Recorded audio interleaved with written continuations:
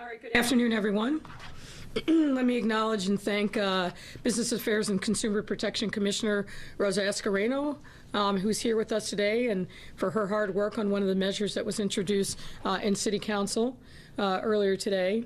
Today, two actions we're taking in City Council to improve the quality of life in our city and further ensure the safety of some of our most vulnerable residents. First and foremost, the City Council passed an ordinance that will improve our city's air quality by requiring more intensive review before air polluting businesses can build new facilities.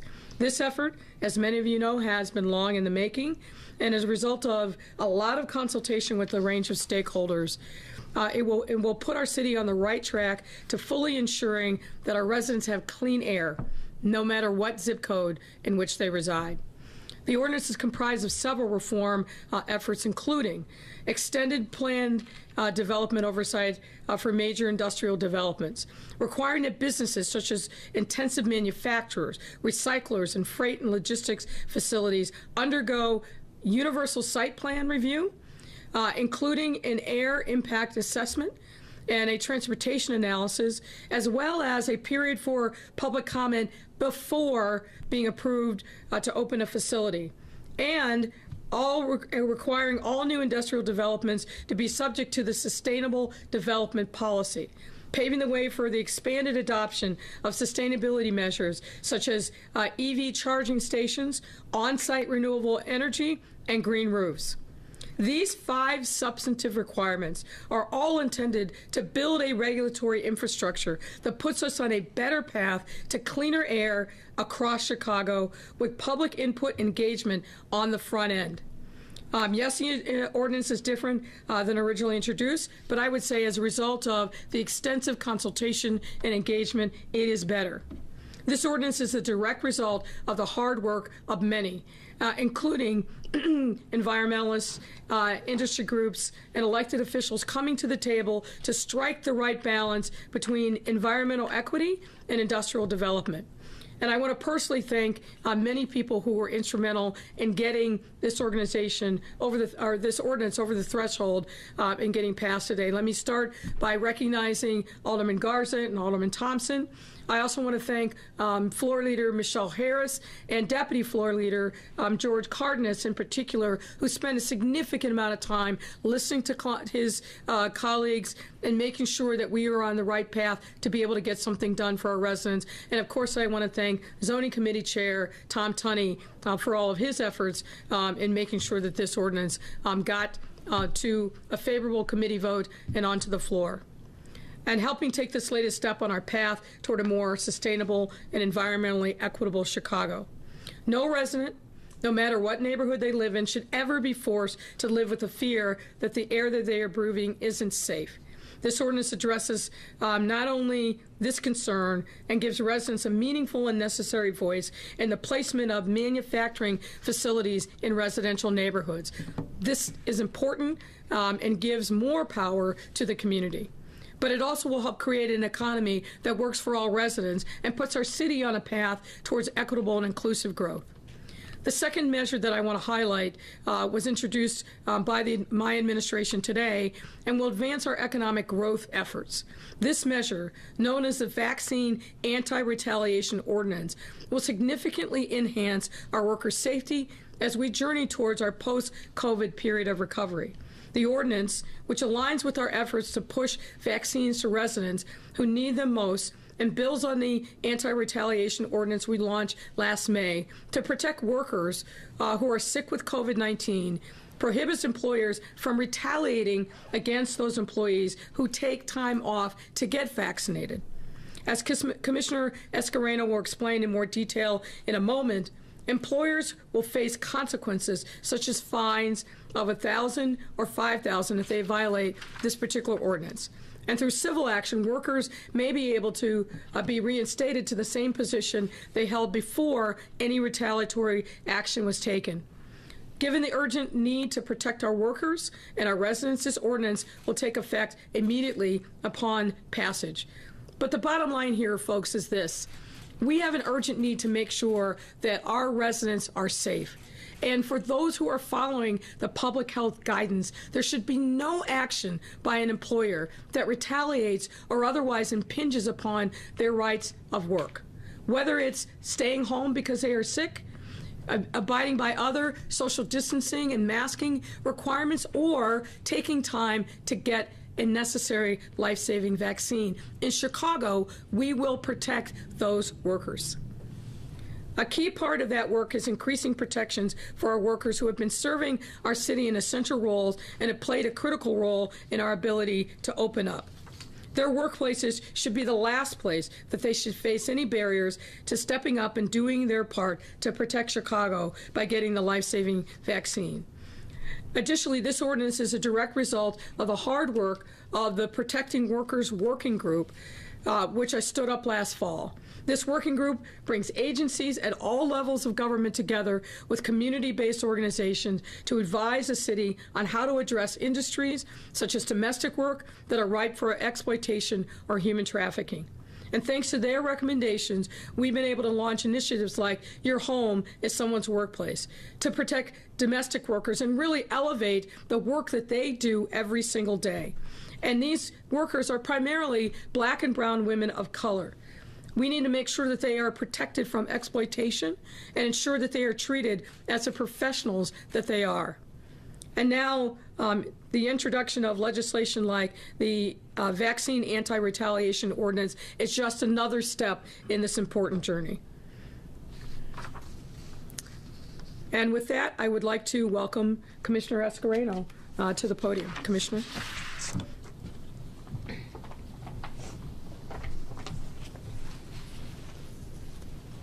Thank you, Mayor.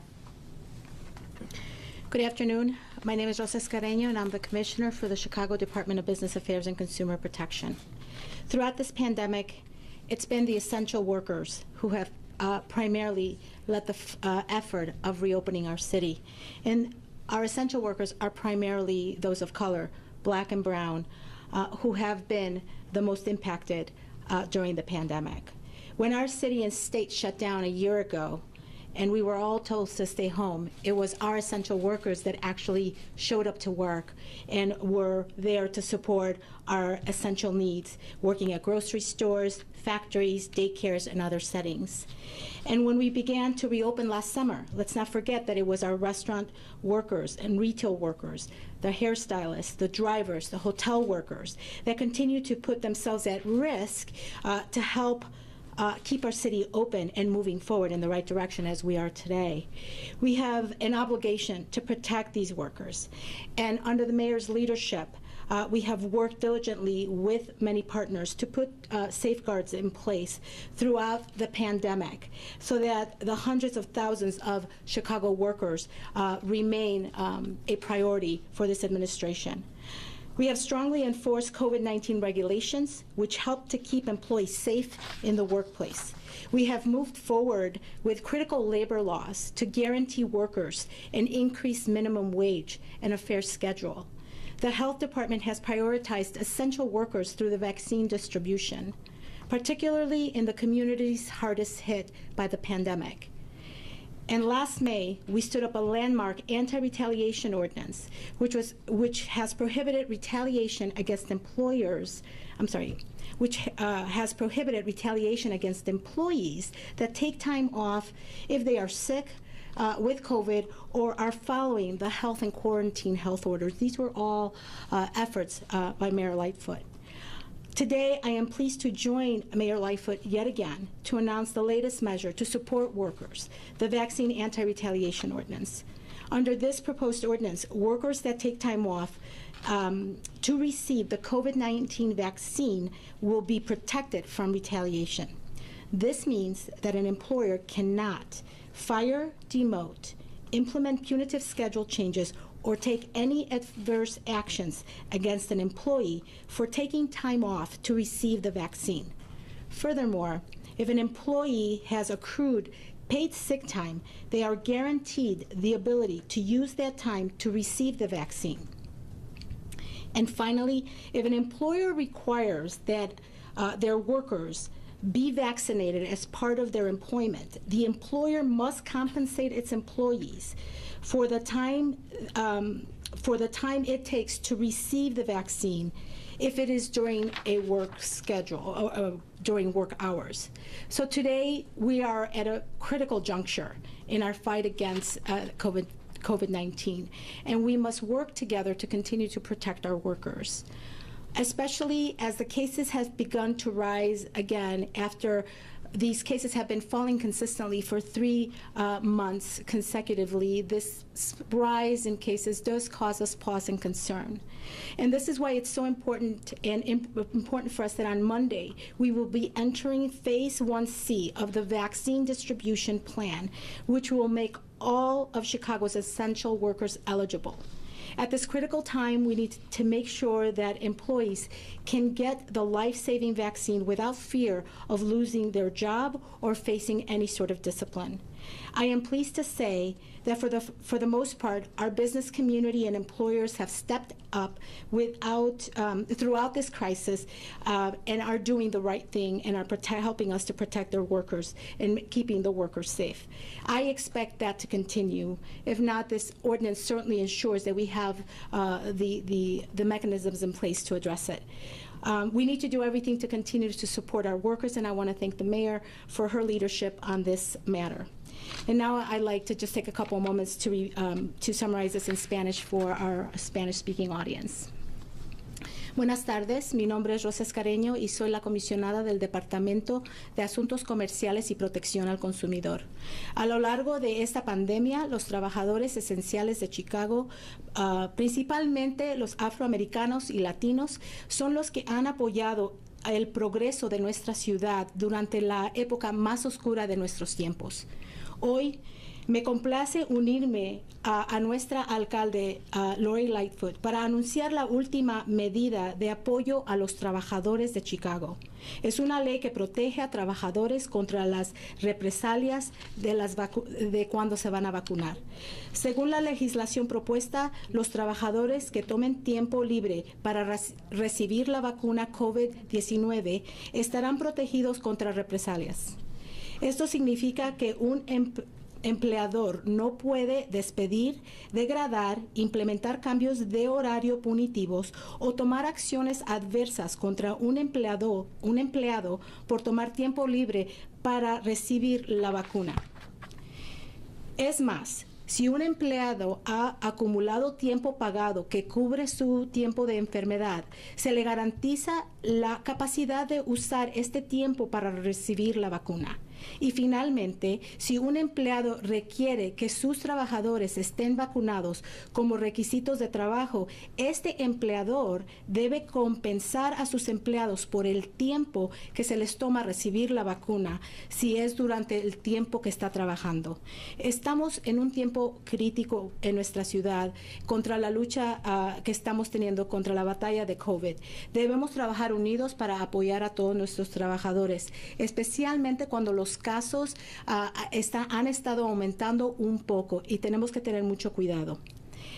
Este lunes vamos a avanzar a la fase número 1C del plan de distribución de vacunas, en el cual todos los trabajadores esenciales de Chicago serán elegibles.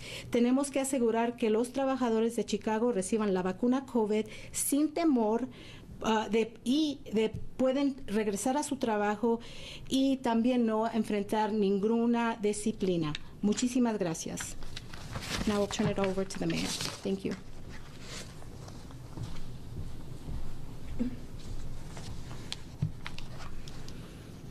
Hi, Dr. Allison Already, Chicago Department of Public Health. I know a lot of you have questions related to Innovative Care Express, and I thought we would explain some of that right off the bat.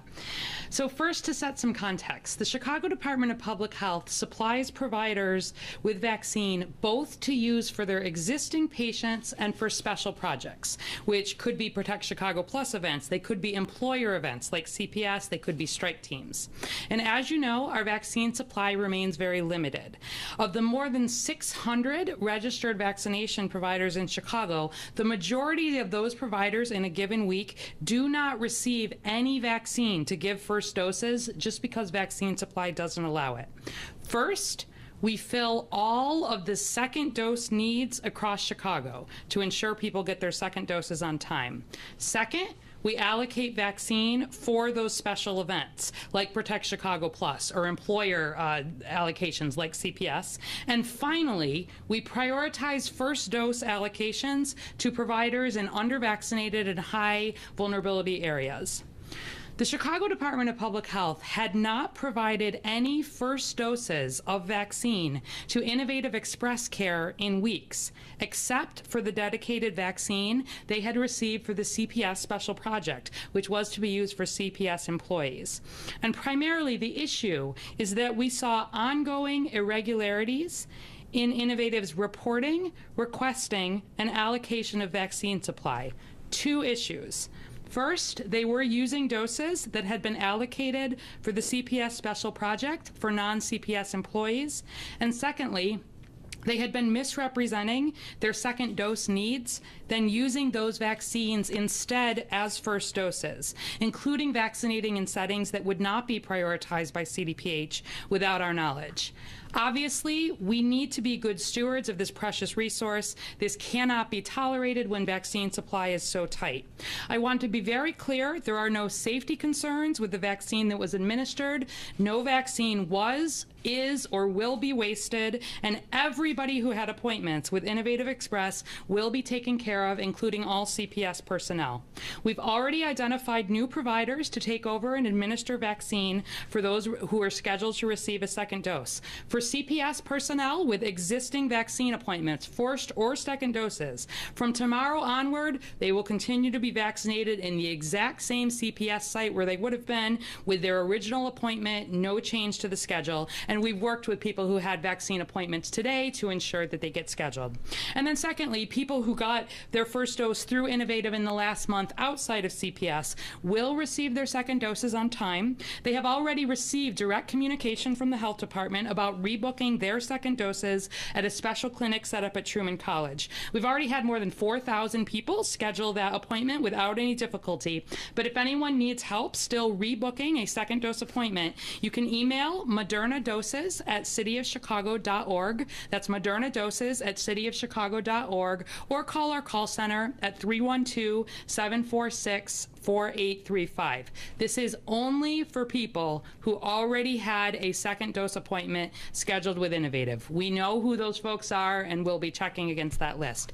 And just for some context, we of course have done more than 1 million doses in Chicago in partnership with providers across the city. We continue to hit our goals for efficiency and equity. Overall, it's going great, and I want to keep the focus on getting the vaccine out, working with providers who are doing a beautiful job getting vaccine where it is needed in Chicago. Thank you. Okay. We'll do a few questions that have come through the pool and then open it up to the folks in the room. Dr. Arwady, Shruti from Bloomberg wants to know what was missing in Chicago's protocols and controls that allowed vaccines from Loretto and those doses intended for CPS employees to go to ineligible individuals. Nothing was missing in our controls. We have identified all along that where we see issues related to reporting or where we see providers providing vaccine to people who are ineligible, their vaccine supply is at risk, and we have cut it off in both of these cases. At any point all along here, if there have been concerns and we need to put a provider on pause, if they're in any way there's concerns about that, we've done that, and I don't have any concerns about our controls. And in fact, I take no joy in making these kinds of announcements, but they highlight the fact that we are really making sure that our vaccine supply is being used appropriately. Thank you, Allison. Commissioner Ascarino, one for you from the Daily Line. An ordinance was introduced today supported by 14 aldermen to use $40 million in stimulus money to reimburse bars and restaurants for lost revenue, but Alderman Mitz sent it to Rules Committee. What are your thoughts on this ordinance, and would you support it being discharged so it can get a hearing? Sure. We'd like to really dig into the proposal that was submitted. We certainly understand that many industries across the city have been impacted, and we certainly look forward to working very closely with the various industries to figure out a path forward. We're happy to look into it. Again, we have to dig into some of the numbers that were laid out, which are just not really balancing with my my understanding of the numbers. So thank you. Thanks, Commissioner. Mayor, the next two are for you. Taman Bradley from WGN is asking, Attorney General Raoul is out with his suggestions for CPD search warrant reforms. Among his ideas, clarifying the definition of wrong raid, documenting damage caused by the execution of search warrants, and working with residents to fix the damage. He also recommends using mental health professionals or social workers to assist police with execution of the warrants. Will you add these recommendations to the final search warrant policy changes? We will consider the Attorney General's comments along with the other public comments that have been made. And the last one I have through the pool for you, Mayor, is from Bill Cameron. What do you think of Father Flager's desire to resume work in his community before the Archdiocese rules on his case? Well, it's really not for me to weigh in on something like that. The Archdiocese has a very specific process. I can certainly appreciate Father Flager's impatience. He has a great passion for his community, which is to his credit. But I'm going to stay where I should be, which is to let the Archdiocese process play itself out. There have been years past where the Archdiocese, I think, has rightfully been criticized for not taking these kinds of allegations seriously. They've done a complete turnaround, and that process needs to be followed and given time to work itself out. Mary, can you just... The man with the microphone gets to speak first. Mayor, today the council passed a resolution bringing to the table the possibility of approving universal basic income pilot program. Would you support something like that? Well, look, I think what you're seeing with that and some other items coming out of City Council is a recognition of what we all know, which is that our residents have been extraordinarily hard hit. Many were suffering pre-COVID. Their suffering has been exacerbated, and there's a whole new legion of people who have been hard hit economically as a result of COVID. I think it's important for us to recognize that and then come together and think about what are the most effective ways in the long term to make sure that we give people the ability to take care of themselves and their families and their communities. I favor jobs. I think that in the long term, building a strong, robust, and inclusive economy that deals people in from all across the city is the best way that we can cure some of the economic woes that folks are facing. So we'll have that conversation as things proceed. Say it again? Does that mean you don't support? No, what I said is that I think there's a lot of proposals that have been put forward and others that will be put forward, and we've got to have a robust debate. But my focus is on making sure that we change the economic fortunes of people permanently and not just on a temporary basis. I think the best way to do that is through economic development and getting people jobs and putting them back to work. Mayor, can you just weigh in? Do you have concerns about just the oversight of this vaccine use? I mean, first of all, we had the Loretto situation. Now we've got here.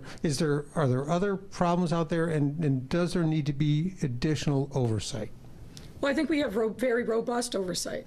And what we're talking about is medical professionals that have a license that has been vetted and approved by the state. We have a right to expect, and per our contract, that people abide by the rules and that they give us accurate reporting. And what we've seen in at least 2 instances, that hasn't been the case. And when that doesn't happen, we obviously start with a conversation with the provider. We point out the things that we see, and we see that because of our oversight, and we give them an opportunity to get it right. When we see instances where they're not making the changes that are necessary to comply with the protocols, comply with the expectations that we set for every single provider who has the privilege of getting this very scarce life-saving resource. When they're demonstrating to us that they're not going to play by the rules and they're not going to give us accurate reporting, then we have to take very swift action, and that's exactly what we've done. Thanks. Got questions on 2 topics. What do you make of the failure of the council to pass Alderman Haddon's resolution concerning India and the caste and religious violence there? Furthermore, would say the last part? The caste and religious violence there. Well, look, I'm not going to sit here and pretend to be an expert on what's happening in India, the world's largest democracy. And I think what you heard a lot today is, one, concern about what is going on in the ground, but also a recognition that many members of the council felt uncomfortable because they don't know all the ins and outs of what's going on there on the ground in India. Obviously, we have concerns any places where people's God-given rights are being suppressed, where there's state-sponsored violence. But I think what you saw was a reluctance on the part of the city council to weigh in on an issue so far away that many didn't feel like they had enough information about, particularly in light of the fact that there are so many pressing issues here in Chicago. I'm sure there'll be other instances where members of the council are going to want to weigh in on a range of issues that are going on in other countries, but also we need to make sure that we're not out ahead of the Biden administration, who in the first instance has, I think, the primary responsibility for really setting the nation's views on foreign policy matters. But there's a lot of hot spots across the country, across the world, I should say, that we get reporting on, but it doesn't mean that we know with the level of precision that others do what's actually happening on the ground there. What do you think as a politician and as a small d Democrat about the Modi government's conduct towards Muslims in India? What I say sitting here as the mayor of Chicago is I'm not going to get ahead of the Biden administration. My expectation is that the federal administration is engaging across the globe on issues of human rights, and where we see the government either turning a blind eye or not taking appropriate action, or worse, being themselves engaged in violence. For example, like what's going on in Myanmar. I read about that every day. I am horrified what the military junta is doing to citizens who are simply out in the street expressing themselves, and now pushing almost 300 people killed in that country because they have the audacity to want democratic rule over and self-determination over themselves. So I have a lot of personal opinions about a lot of things going on across the world, but I also, in the first instance, want to defer to the federal administration, who I have great confidence in, are not going to be bystanders when we see acts of violence compromising democratic principles or other atrocities across the world. And secondly, is there any update that you've got regarding the introduction of your police accountability ordinance? We're working on it. And I wondered if you had any comment about the Empowering Communities for Public Safety ordinance that was put forth by GAPA and CPAC, whether you'd let it come up for a hearing in I'm the Public not Safety sure that Committee. I have seen the final version. I've heard a lot about conversations that are going on, but I don't believe that I've seen what the latest iteration of the ordinance. There's been a lot of different versions that have been put forward over the last couple months, but we are working to get to a place where I'm hopeful that we will take a vote in the near term on civilian oversight of the police. Thank you. Hi, Mayor. Eric Hong with ABC7. Regarding Innovative, they, I think, suggested that this was simple miscommunication. No. Regarding Absolutely false. Absolutely false. I know that that's what they're saying. That's absolutely false. Obviously, we don't take taking vaccine access away from any provider lightly. As I said, there's an iterative process that we go through. But there were two problems there. One, using vaccine that was intended for one use for something over here that was completely unauthorized. That can't happen. And number two, giving us repeated inaccurate reporting about the usage. We communicated with them extensively about what was going on. And it's clear, frankly, from their own admissions that they were not following the rules. And so, yeah, they're going to say a lot of things, I suspect, yesterday, today, tomorrow. But the fact of the matter is, we gave them every opportunity to get right with what the rules and responsibilities are for every provider who has the privilege of getting access to the vaccine, and they repeatedly failed to hold up their end of the bargain. And so now they're dealing with the consequences of those actions. Did they specifically ask for more second doses than they needed in order to redirect those to first doses? Specifically? Well, I can't opine about their motive, but they absolutely asked for more second doses that were inconsistent with the number of first doses that they got. That was a problem. All right, last one. Yeah, just want to, Mayor, if you could weigh in on Dr. Arwoody's comments yesterday regarding the uptick and rise in cases, how concerned you are, and what does this mean for the potential for reopening the city in the coming weeks? I'm very concerned. If you look at our data in the last week to 10 days, it feels like October, when we saw the second surge happen. Where we should be at this point in the arc of the virus is cases going down, not up. We've seen a significant uptick in the number of daily cases just over the last week, which is definitely concerning. Equally concerning is the increase in our percent positivity. Not that long ago, within the last couple of weeks, we had percent positivity that was the lowest that we've seen through the pandemic. Now we're back up in a way that is definitely concerning. We're monitoring the uptick in the number of hospitalizations and ICU beds. So we are definitely concerned. We're not in a position as a result of that to really be talking about any more reopening issues, particularly when it comes to expanding capacity indoors. The last thing that any of us want to do is take any steps back.